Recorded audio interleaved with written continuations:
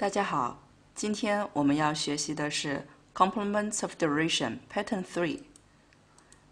大家看到，在 Pattern 3，我们有 verb object plus verb that we need to repeat the verb. It's repeat, it's not a new verb. After that is the duration. So now let's see how do we use this rule in sentence. 第一，他游泳游了2个小时。So 在这里我们 repeat 游。游泳 is a verb-object structure. 游 is to swim. 泳 is the swim. So we need to repeat the verb part. 2. 昨天下雨下了6个小时。下雨 is also a verb object structural word. So we need to repeat the 下。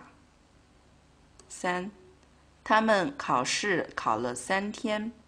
考试 is to take an exam. So 考 is the verb part. 试 is exam. So we need to repeat 考。今天的课就到这儿，谢谢大家。